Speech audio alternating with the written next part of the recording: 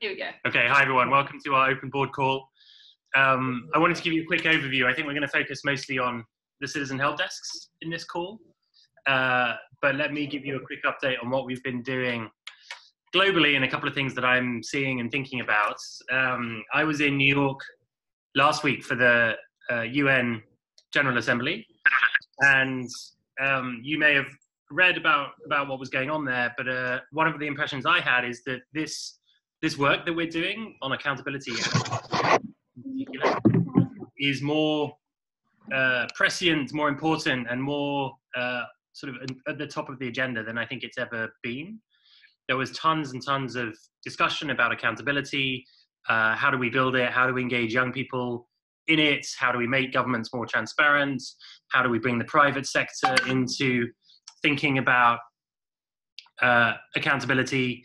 And so that reaffirmed for me why what we're doing is so important, and really, you know, we're at the cutting edge here, and it's an issue that's at the heart of development. So I just wanted to reiterate to you guys, because sometimes I think it can feel when you're working on the ground doing the hard stuff, that maybe it's somehow disconnected from other things that are being discussed at the global level. But I think it's the opposite. We're really at the heart of things, and that's why this is so important. So that's one thing. So keep it up, because we're really changing the global conversation on this stuff, and everything that you're learning is allowing all of us and allowing me to tell people in power how things should be different. So that relates to the second point I wanted to make, which is that I think we need to continue to think about and get better at being an advocacy organization. We do a lot of very good things, practical things on the ground. You know all about those because you're running them. But like I said, I think we're learning lessons from that, and those are very valuable lessons to advocate for policy changes and for new laws and new ways of approaching things from the top down. So let's continue to think about that. I know you're doing it often at the local and the national level in your countries, and even at the international level through the Open Government Partnership or other initiatives like that.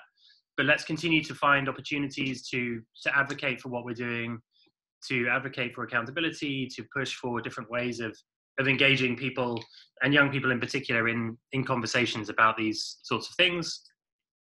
The third thing, moving sort of a bit more towards our internal issues, the third thing I wanted to mention that I'm thinking about is our growth as an organization. We've grown very quickly. As you know, we're now, I think, nearly 60 people around the world. And that comes with its own challenges. And so we need to recognize those and really focus as we grow on the management and on the communication around what we do, because we're a different organization now, even to the one we were 6 months or a year ago. So even for those of you who joined recently, things are changing quickly.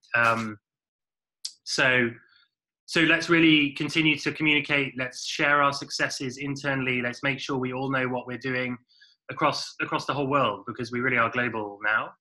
And it's important and fun, and I think encouraging to see what each of our teams are doing. So continue to share that. We're part of a movement here, and we need to remember that, but also just practically on the management side, to get everything done is a challenge. And these are often, difficult circumstances that you're working in, and you're doing an amazing job.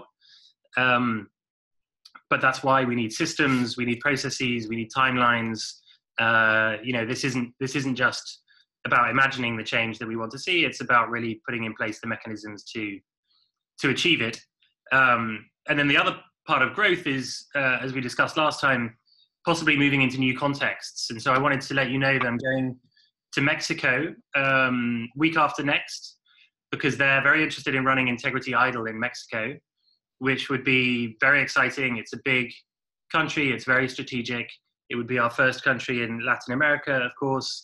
And so there's a lot that I can learn and that they can learn from all of your experiences with Integrity Idol. So if there's anything you think about that you think I should know, or things that you'd like to see included in Mexico that perhaps you haven't had the chance to implement yet, let me know, because I'm going down there for about 4 days to talk to everybody and try and set up the partnerships and get that going. And it'll start in January, so it won't be this year Integrity Idol, it'll be next year.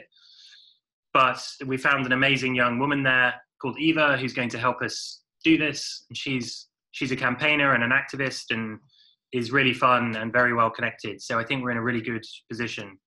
And as soon as we get things going properly, we'll introduce you to her, and I'll give you an update on Integrity Idol.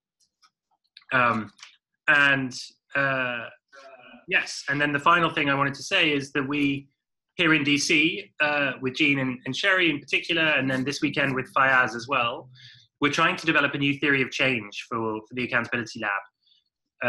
The theory of change, as you know, is a way of explaining simply what we do and why it matters and what the impact is, which we already have, but I think it's a little bit outdated, and given everything that's going on, we want to rethink it. So we're going to spend some time really thinking that through and brainstorming around it. And so we'll once we've come up with a draft, we'll send that to you. Of course, we want your input and your support and your buy-in for it, because this is a shared theory of change. And so we'll be in touch soon about that. Okay, so now I'm going to hand it back to me quickly. To Jean, and we're going to talk about the help desks. Well, no, I'm not going to talk about help desk yet. I'm talking about a few operations things just to remember. Okay. We're coming towards the end of the year. Final board calls for the year, everyone. Make sure that you have your board meetings. It's usually an audit requirement that you have at least 4 board meetings a year, and it's coming towards the end of the year, and so it's important that we get those done and that we're not rushing them. Budgets, I've spoken to some of you about budgets.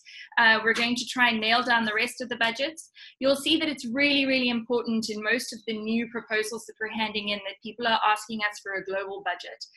And that's very difficult when some of the money comes directly to certain country teams, and then I don't know what's happening. So thank you so much to those of you that all participated in the past performance. That was a massive undertaking. But good news, we've done almost 100 projects in the last 6 years. Wow. Yeah. So that's huge. What's the overall amount of money that we have spent? Almost 7.1 million, I think. Wow. Yeah. So it's pretty impressive. Please use the past performance document if you need it.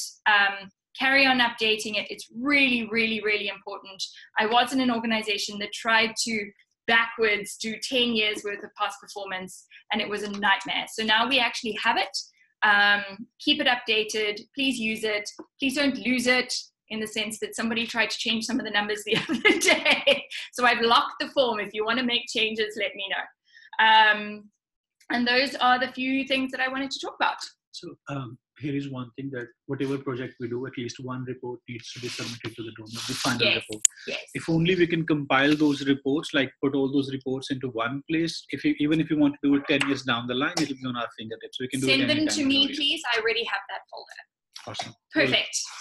Mm-hmm. Okay, Stephanie, take it away. Stephanie, this month is managing the call. And we're going to ask a new staff member every month to handle the call and collate all the information. So Stephanie's our girl this month. Hi, everyone. Can you hear me okay? Yes. Great. So just quickly to go through the rest of the agenda, I'll go over the overview of Citizen Helpdesks for those that don't know, and then we'll have a brief touch on the toolkit modules, which some of you have been part of, participated in, or maybe are looking to use in the upcoming months. And then we'll have country perspectives of those of you that are running Citizen Helpdesks in your country, as well as looking to start. And then quickly open up to questions and an open discussion. So just to recap, I think Jean has set aside, is it 5 minutes for each country team? Is that correct? Yeah, as quick as possible. We are stopping at 1:45 for questions hard. There's a hard stop at 1:45 for questions. So please do keep it quiet, keep it quick. Yeah. So with that in mind, every country has already submitted this.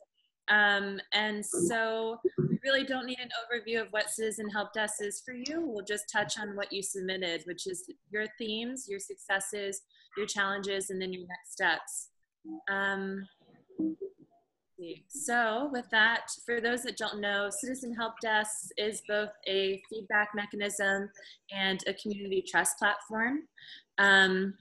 It's something that we've been working on in Nepal since 2015, and it's now expanded to 2 more countries, starting in Pakistan now in a few months as well. Right now, we're at an interesting point, looking back, codifying the process, seeing what are the different challenges. Yeah, if everyone could just maybe move their videos, that would be helpful. Anyway, so now we're just kind of looking back at the program overall and how it's different from country to country. What are the core elements of the model, and what are the kind of common challenges that we can work on and apply lessons learned across countries. So just to briefly go through this cycle, of course, it starts with listening, working with community through community frontline associates or community agents to listen and gather feedback from citizens. That collection process takes place through one-on-one meetings, town hall community meetings, group meetings, special interest groups from youth to gender to full range of different community organizations. And that's collected both through face-to-face interactions as well as with Kobo Toolbox, which many of you are familiar with. And then from there, that goes to the Citizen Helpdesk teams that are based within each of the accountability labs, who then analyze that data, synthesize that information, and fact check, either with government agencies or the other different stakeholders, in Liberia's case, mining companies. From there, maybe the most important step is closing the feedback loop. So disseminating that information that we gather from those reports and sharing that through radio programs, monthly bulletins, quarterly surveys, making it digestible through infographics, conveying that information in the local vernacular, and really sending that back into the communities so that that last step of action can take place. Problem solving, influencing policy decisions at the local and national level, and ultimately, hopefully, building trust among the community.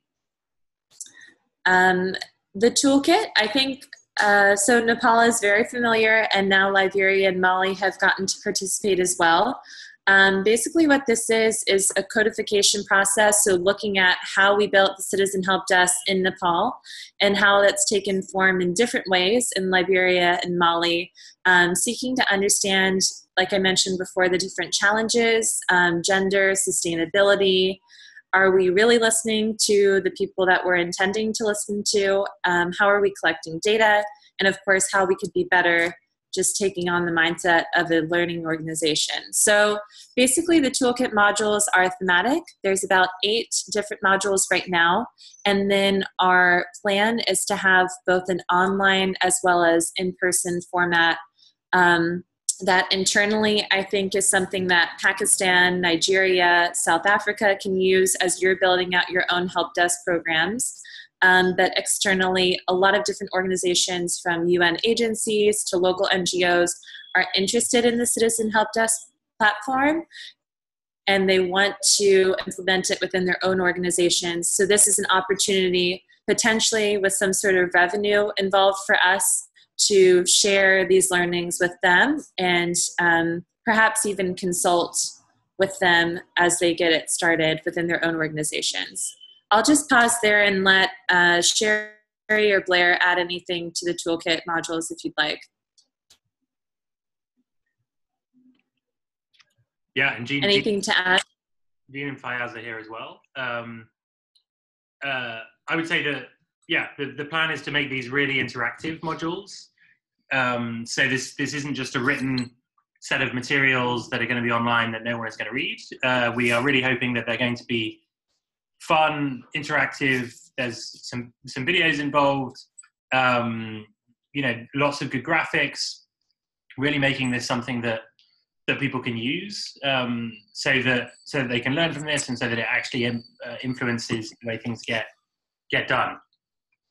Yeah, and I think just maybe one thing to add there is, since we've been working on this, I've made it a point to, when engaging with other organizations, getting a sense of whether this is a useful tool for them, and as you're engaging with maybe partners on the ground, not necessarily explaining that, you know, we're putting this out in X amount of time, but getting a sense of who would find this useful, because as we're still working on the training, etc., it's good to know who the end user ultimately is going to be and how we package it in a way that's useful to those people. Yeah. So in terms of timeline, we're looking at end of October as sort of a soft launch. We've shared the draft with a few different people. We're working on finalizing that. And then hopefully by end of this year, if not beginning of next year, having some sort of online course version available. So I can share that with everyone by the end of this week. I'll go into Nepal now. So we'll have the Citizen Help Desk manager or associate presenting their slides that they submitted. So Sneha, do you want to go ahead with Nepal, please? Hello? Yes. Yep. Hello, everyone. Hello, everyone. Back, Sneha. Have you got it on 2 different programs? You might be those. Hello, everyone.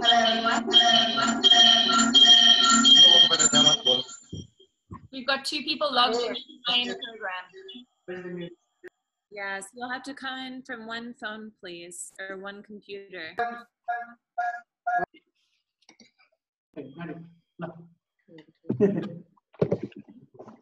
Hello, everyone. Greetings from Nepal, and I'm Sneha Rizal, an associate supporting Citizen Helpdesk program in Nepal. And to start with, I'd like to highlight the main activities that we do around CSD, town hall meetings, meetings, daily interaction, case referrals, radio surveys, videos are the main activities that we are mainly working around. And there's one more thing that I'd like to add on. Resolution channel is something that we are working on to expand and work with in order to create this synergy effect in terms of impact, because there are a few organizations working around the same issue. We are working around an issue, and then there are other organizations as well that is mainly working around the same issue. So,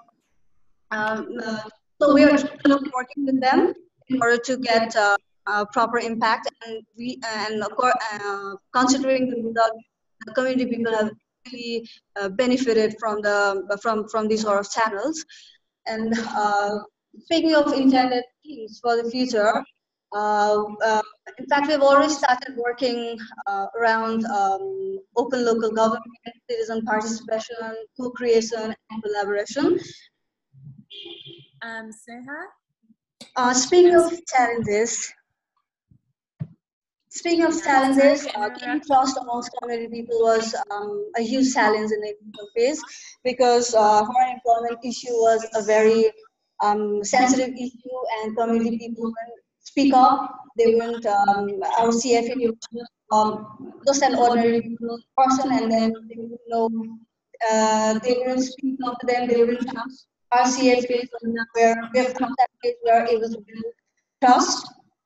And next challenge, speaking of next challenges, working with local representatives was again another challenge. While in the initial phase, persistency in attempting to convince the elected representatives now has led to a big success. And while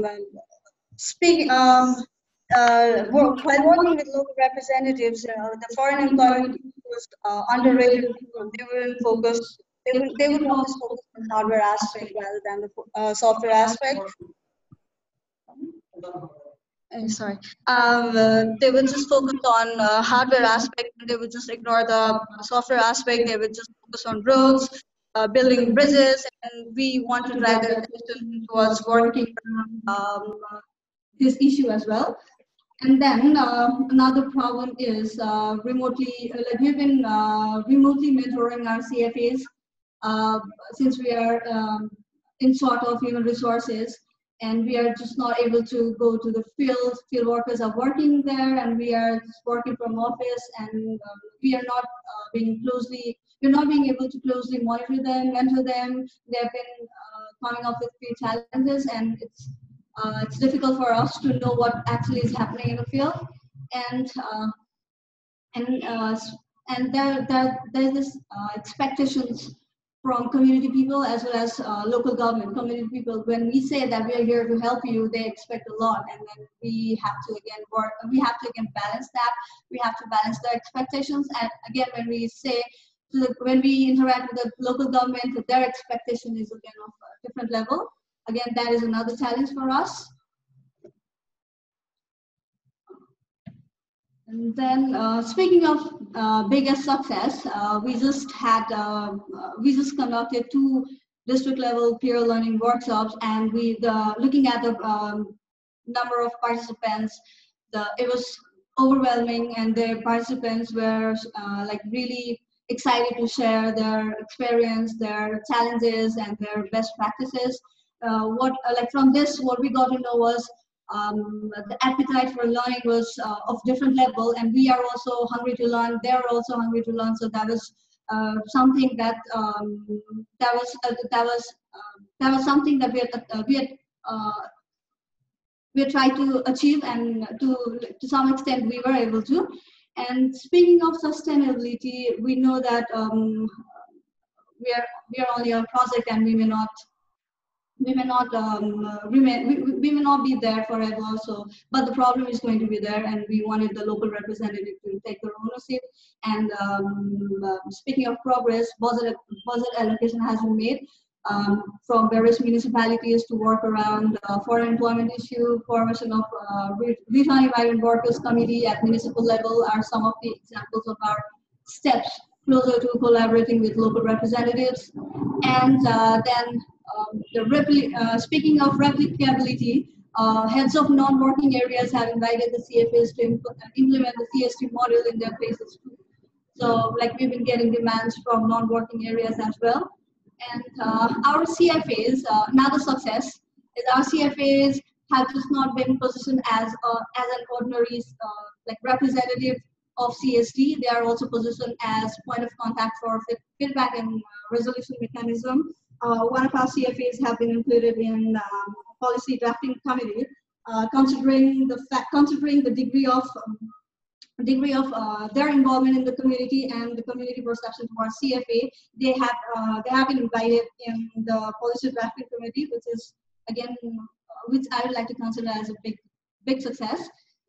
And speaking of next steps, we are about to we just finished conducting district level and municipal level workshop, and now we are heading towards conducting a central level peer learning workshop, engaging local representatives.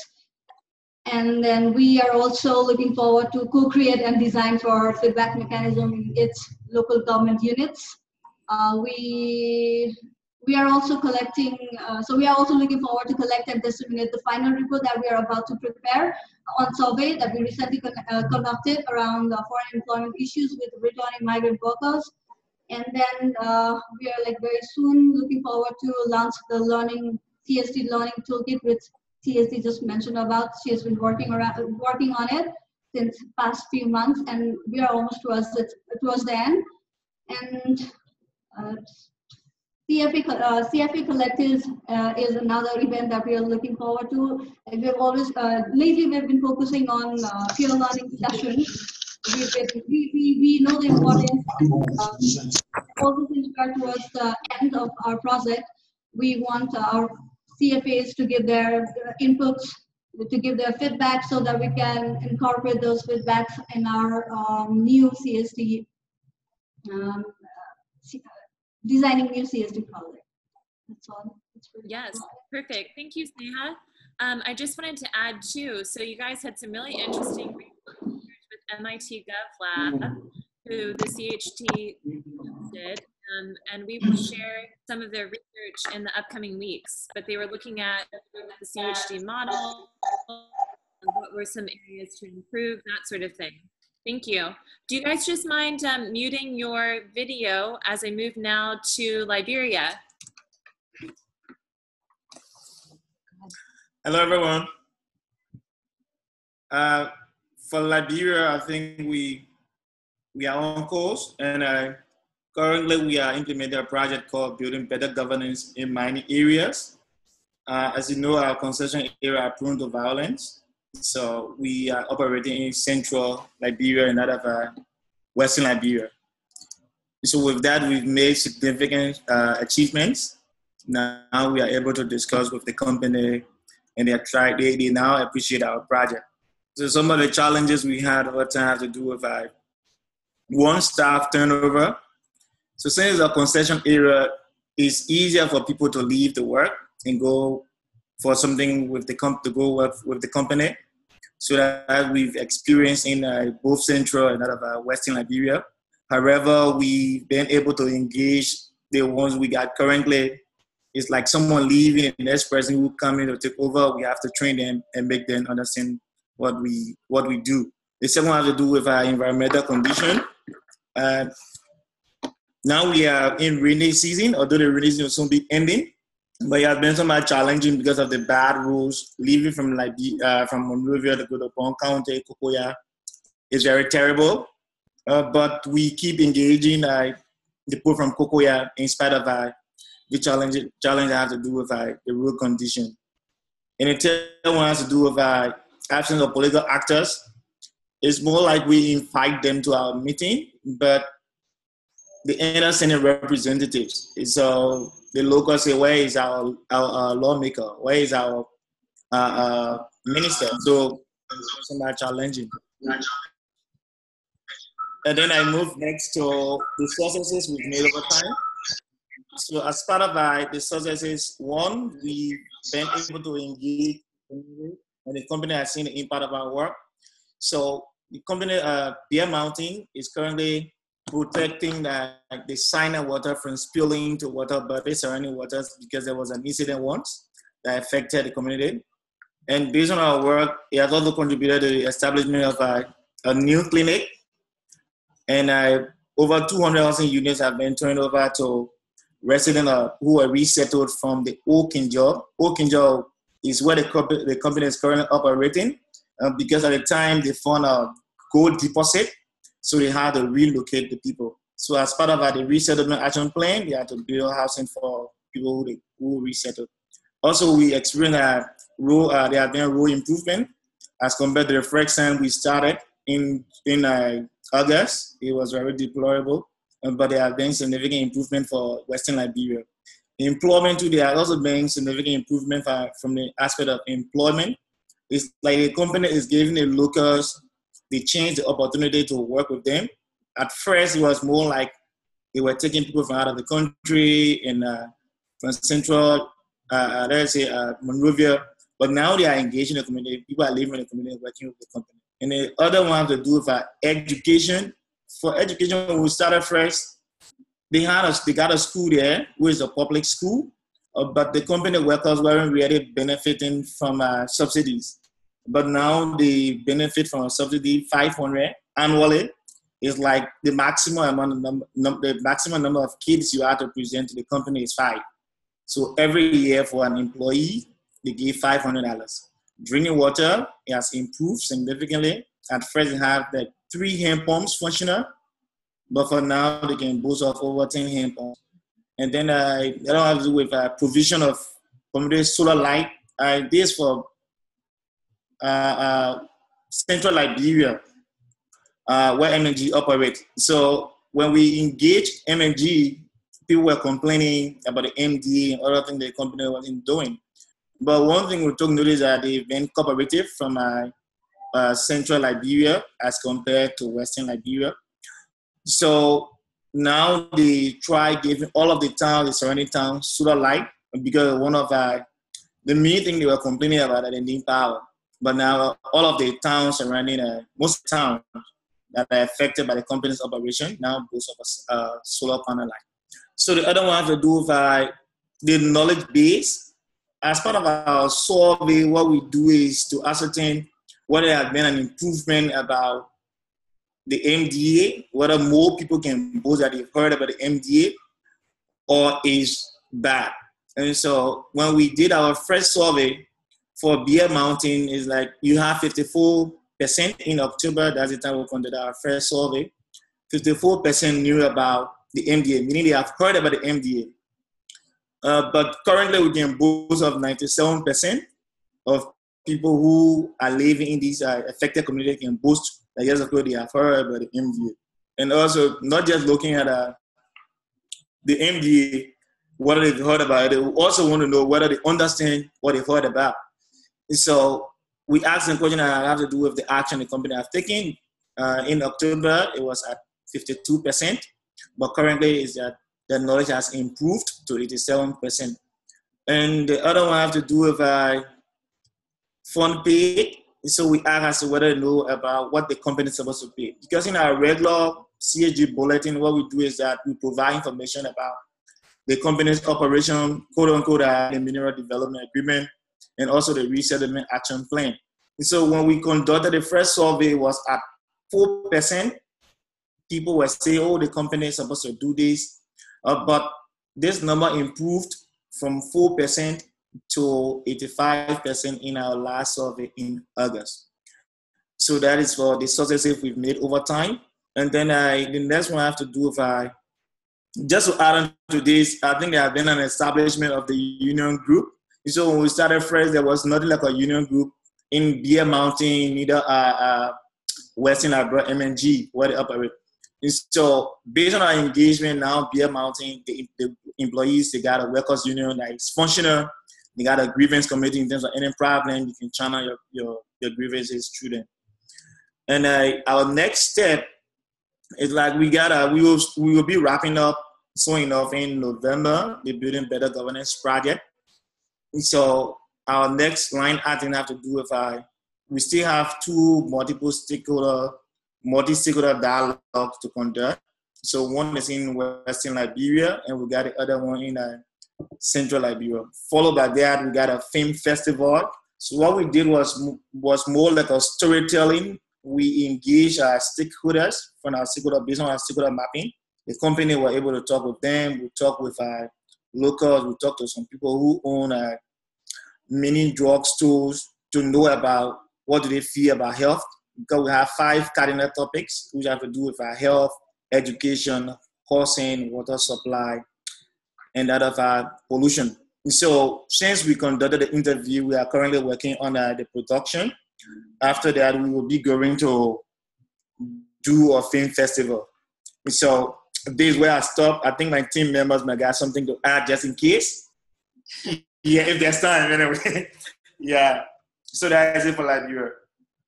I just wanted to add, also really interesting with the mining project here in Liberia, they have a few accountapreneurs. So just something to think about within your own country teams. How can we maybe work with one funder on a project, but incorporate different parts? So having a film festival and an accountapreneur working on the issue and Citizen Helpdesk all together. Now we'll move to Mali.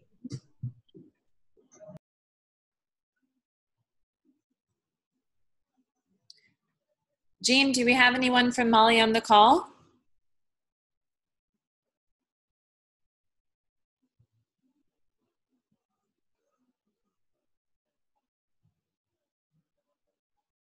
Hi everyone. Can you hear me? Yes. Yes, sorry. So I am with Suleiman Boire and the Citizen Helpdesk officer, Daman Fofana here. So I'm gonna try to translate the text in English. Perfect. Yes, so the main challenge we face in Mali when we do the survey is the security challenge due to this, the terrorism in the northern part and middle part of Mali. So the second challenge we face is to most of them the lack of opportunity of job for youth. And the third problem is mainly the corruption of public servants in the local community. Yeah, that's basically the three challenge we face when we made the first Citizen Helpdesk survey in Mali, and the impact we can have, because this is the first round, the first experience of Citizen Helpdesk in Mali. The impact we are waiting for is that we can share the data with donors in order to design some new program on job creation, corruption fighting in the communities, and also helping the administration in the local part of Mali to establish some solution to protect people in their communities. The second impact we can look for is to restore confidence between citizens and authorities in order to build a community that can be growth. And the third impact we can look for is to assist the authorities, the public servants in local communities to in their decision making, to help them to implement a project that can respond to the needs of the communities based on our survey. So the next step, because this is our first experience, the next step is to go back to the communities, discuss with them, and also trying to see if there is some improvement in the communities, in youth employment, corruption, and also security challenge. So the next thing is also is basically that, going back to the communities and also establish partnership with NGOs and local authorities to try to get things done, and also try to find solution to the problem in the communities. Yeah, that's basically what you can say. I don't know if Suleiman and Damal can speak in French, and I can translate. If there is some part that I have missed. I think because that's great. Yeah. A really good overview of everything. Thank you so much for that. I just wanted to make a note. So we will have questions and discussion at the end. So if anyone has any questions, please just write them down and we'll get to them at the end so we can have a good discussion. But thank you for that. Now on to Pakistan, please.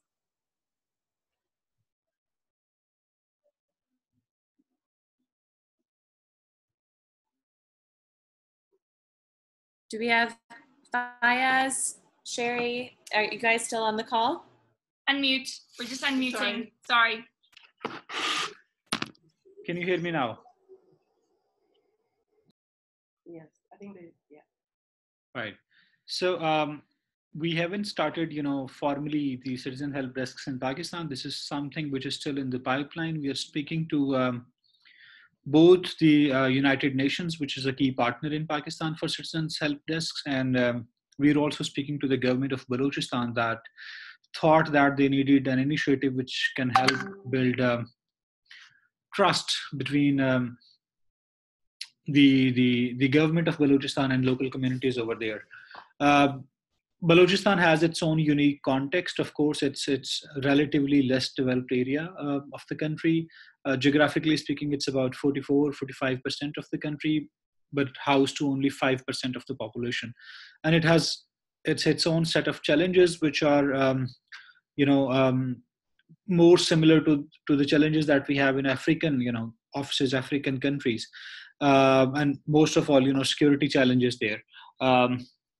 That's that. We, this is perhaps one of the reasons why I'm here at the Feedback Lab Summits. Some of the challenges that we anticipate to face in that community, we had put them in front of the kind of sort of intellectual community over here and tried to pick their brains on that. That's that. So far, I mean, the UN and the Balochistan government has already dedicated a budget for that. The only and they I mean the government of Balochistan have to do it because because of this huge road and infrastructure project is going on in there with support from China, and so it's only a matter of time. We might start working on it in 2 months, and we might start working on that in maybe 4 to 5 months. It's just in planning phase. Some of the questions, I know Stephanie can share the. Stephanie, can you move down on the presentation? Yeah. So these I are had your questions as these well. are these are particularly the questions to which we are trying to seek an answer, and I understand that many of the colleagues who are working in African countries, they might see some synergies in the context, or some similarities in the context which is here in Pakistan or in their communities, and probably may be able to kind of advise us on how to move forward in this kind of context. That's all from my end. Great, thank you. Yeah, I've copied all the questions and we'll have them again at the end. Thank you for submitting them. Okay, so coming soon, Faith, do you want to lead us into discussion on how this might look in South Africa? So I'm going to be leading on this one. Faith can't chat today, but I think her face is there. So just what we're thinking about in South Africa is an option around looking at closing feedback loops and building accountability amongst young women, with the idea that eventually we would like to start talking about gender-based violence, which is an enormous problem in South Africa. If you can move to the next slide.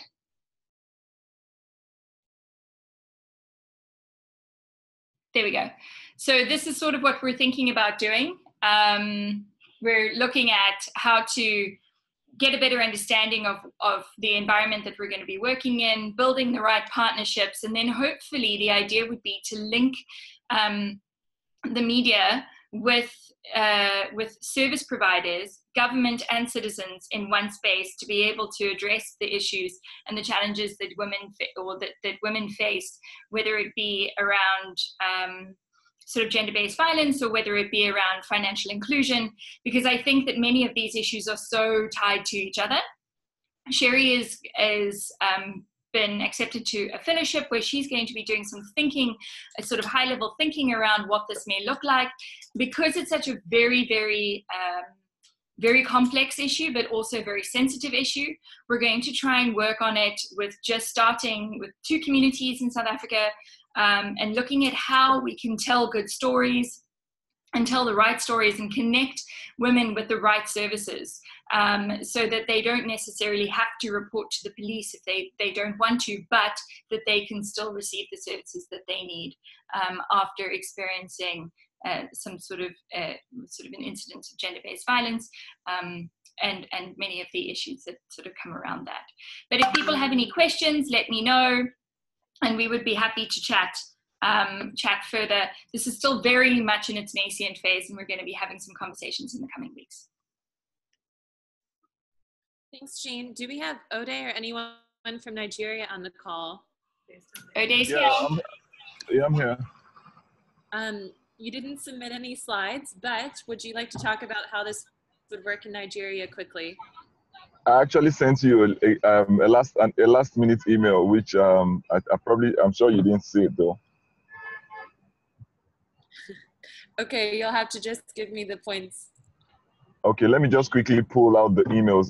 So one of the things we basically are looking at from the Nigerian perspective is intercultural dialogues. One of the things we have come to understand is Nigeria is quite diverse, and we want to see how we can also use the Citizen Helpdesk to make people understand how they can live together. Recently, we had the crisis in the northern axis. Well, there's been crisis in the northeast, but crisis keeps erupting in the northern part of the country. And we are thinking, one of the thoughts we have for Citizen Helpdesk is, how can we get into the society to make them get information and make them understand why we need to live together as one. And sorry, just a minute. I'm just trying to pull up the email I sent. Yeah. So basically, we're looking at the broad. I spoke to a couple of people, and we still think politics is an issue, governance is an issue, which we still have to get information and help people understand better. I think a while ago we discussed on something that has to do with having the Citizens Helpdesk, like a mobile app, where it can help our volunteers or people in the field to get information through the app, like a developed program which can collect this information. But we didn't even, at that point, we didn't understand how it works and the questions which are likely in the field. So that's about that. Sorry, the email is still popping up. Can we hear me, please? Sorry? I'm not sure if you can hear. Yeah, I can hear you. I think that's a good overview. And I know there's some other kind of similar to the Citizen Helpdesk in Nigeria, but are a bit more tech-based. But that's great. So first off, thank you everyone for sharing your perspectives and sending in your slides. I think maybe we'll now open up for questions. So I'd like to just kick it off starting with number 2. So in a tribalist, caste-based, or maybe divided environment, how can we ensure that marginalized communities, especially women, are included in our feedback loop? So I think everyone has this common issue of how are we listening to the community, to all the different groups. So if anyone would like to kind of talk about how your country in particular is paying attention to the different gender dynamics. Maybe that is training your CFAs on how to work with women. Maybe that's looking at the data a little bit better. Feel free to share any insights.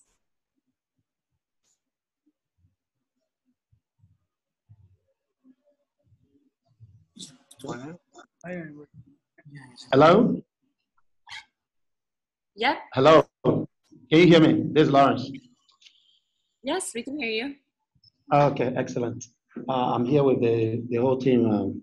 But I think that's great point.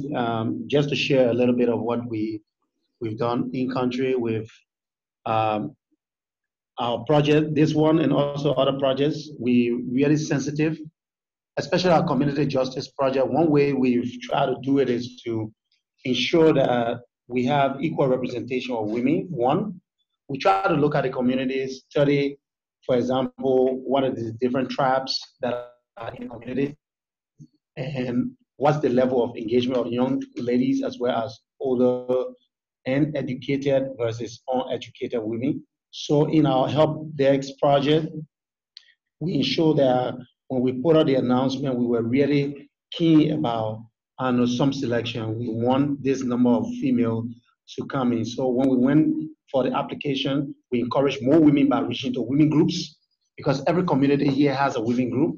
So I will also advise if there's a female group, if there is none, maybe you can try to establish one so that you can, because when all women are together, they are free to talk, they can really relate. So across all of our projects, we ensure that women voices. Another thing we're doing with iCampus is also on our internship, we say exclusively for females.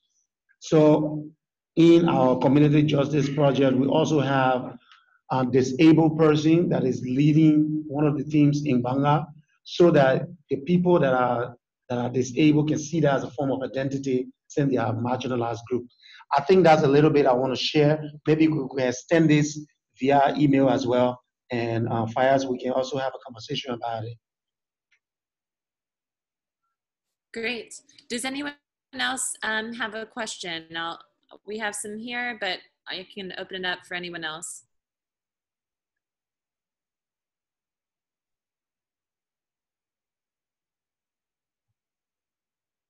Okay, so one that came up, I think, is this issue of CFA retention. How do we keep CFAs who we spend a considerable amount of time training and investing time and energy into? So I don't know if anyone from Nepal is still on the call, but Nepal team, would you like to share how you're looking at CFA trainings and how you've been able to motivate them?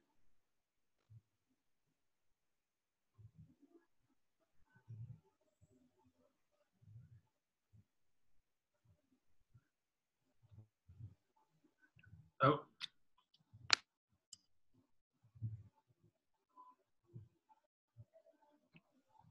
Yeah. We may have lost Nepal. I think they're there. I think they're just trying to get, here's Narayan. Oh, okay. Oh, there we go. Oh, there we go. Sorry, we're actually, We can hear you. we're actually too many people, so it took some time to decide who's going to answer that question. I think that's a very important question, and it's one of the challenges which we also discussed, which is quite a frequent challenge on how to keep CFA motivated, while working with us. But I mean, I don't know there's a sort of any magic stick that I have at the moment, but what we do here is, we try to find more incentive in terms of engaging them more broadly than just doing some of the activities that we prescribe them. So connecting them with the local organization, connecting with the NGOs, inviting them here in Kathmandu.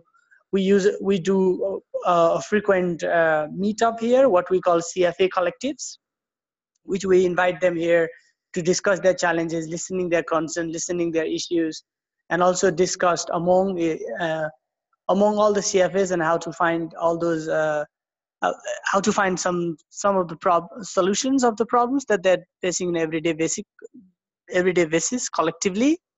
And also we really encourage them to help each others by connecting themselves among different districts. And also occasionally, I mean, we haven't done so much, but we did last year a retreat, especially for the CFAs, going a retreat, staying overnight, lots of fun, music. Those are also very, very, very, very motivating factors. But then again, having the local, CFA from the local communities is also makes sense in terms of retaining them, as they are always from that communities and they want to remain there. I mean, we have some issue with the CFA turnover, but not really a high turnover. But again, I think this is something that we always need to keep in mind, how to boost the motivation of the CFA, creating more opportunity, training, networking, fellowship, connections, and definitely financial initiatives as well. Stephanie, if you allow me, I would also jump into a little bit on changing the name from the CSD, Citizen Helpdesk. The question is intent to know about what happened if we changed our name, branding, the Citizen Helpdesk itself, how it is understood by the communities. I mean, it is well known, but however, we need to discuss about how to rebrand it and communicate with the people that we're working with and the stakeholders that we're working with. The sooner we change our name and create a new branding is better, because I don't know in other countries, but in Nepal, Citizen Helpdesk it's too much of perceived as a physical help desk running by governments and police and different rescue organizations in terms of providing support immediately after any sort of disaster. And I think it really depends on how we communicate with the people that we work with, making sure that they don't misunderstood the idea and the concept. Is that the question about? Yeah, that's great. A good point. So if I understood correctly, Faiz, you're also looking at the name in Pakistan. Is that correct? Because there are physical help desks led by the government.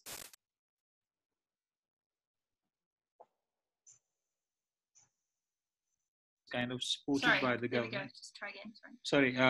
So these help desks are not led by the government. They are kind of supported by the government. We have larger political support for the initiative in the province. The government otherwise is kind of on a receiving end. They'll be, once we collect the data and consolidate it and, transfer it to the infographics shape, whatever the feedback is, the government will, of course, learning from that, will try to address as many